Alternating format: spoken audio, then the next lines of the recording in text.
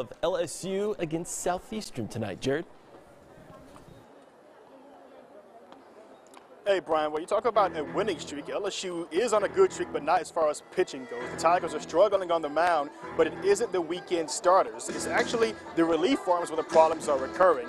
Now, the Tigers did sweep UT San Antonio this weekend, but the drama really occurred in games 2 and 3. And if you forget, let's recap. In game 2, Landon Marceau didn't allow any runs in 6 innings. LSU was up 4-0, but the Tigers won 10-9 in the 13th inning.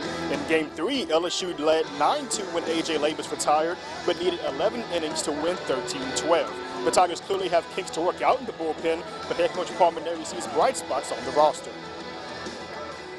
I really like the way that a few of the freshmen have thrown the ball. I really am high on Garrett Edwards. I think Garrett's going to be very special for us. I thought that Ty Floyd threw a tremendous inning. Blake Money has done some good things, but he's a lot like Ty Floyd in that same sense that his secondary pitches are still a work in progress. So I'm not really in a panic mode about the bullpen as much as people may think.